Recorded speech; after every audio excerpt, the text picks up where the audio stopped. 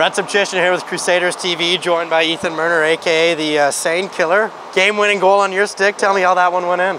I don't know. Painter took a shot from the point. I think I tipped it, and then Ringer whacked at it, and then I took another whack at it, and it found the way to the back. And a big shout out to Ringer for getting in there and helping out there. And maybe talk about how the dressing room was feeling after coming back from being down 2-0 and being able to beat your rivals here in their home barn. Yeah, we were definitely pumped. You know, like, we didn't get down though. We stayed positive in the room. We knew we were going to win the game, and that's what we did in the end. Perfect. Thank you very much. Forward Ethan Merner and Brett Sobchyshyn for Crusaders TV.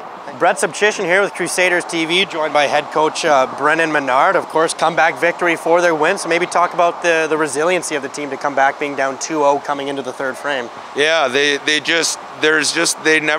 never feels like we can't win, and so even on the bench, the second period obviously was good, and then we come into the third period down.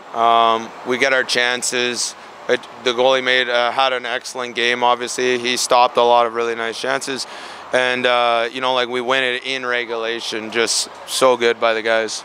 And of course, an absolute defensive powerhouse was the second period for the Crusaders, only allowing 4 shots on net. So maybe speak your thoughts on that period for the Crew.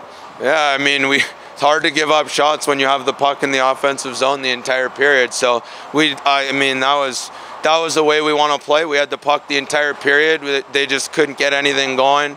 The second period set the table for the third. I was confident coming into the third, but even though they got the 1 goal, which was on a breakaway, it was the first shot they'd had in what felt like forever. And we haven't lost very many second periods this year. So when we play like that, you know, it's fun to watch, and it's really hard to play against for them. So it was a great second period. Very, very, very well done. Set the table for the third, and obviously we win the game.